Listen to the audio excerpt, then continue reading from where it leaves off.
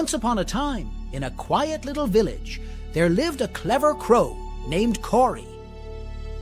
One hot summer day, the sun blazed in the sky, and Cory felt his throat getting parched. He longed for a drink of water. Flying from tree to tree, Cory searched for water but found none. His wings were tired and his beak was dry. Just when he was about to give up hope, he noticed a pitcher in a nearby garden.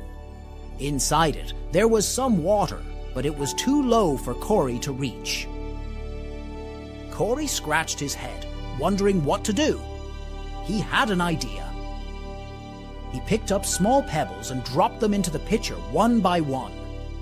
The water level rose slowly. Cory continued this until the water was high enough for him to drink. Cory quenched his thirst and flew away, feeling happy and refreshed. His clever thinking had saved the day. The villagers marveled at the smart crow, and from then on, they made sure to keep water for the birds in their gardens during the scorching summer days. And so, Cory the Crow, with his intelligence, taught everyone that even the smallest creature can find a way to solve big problems,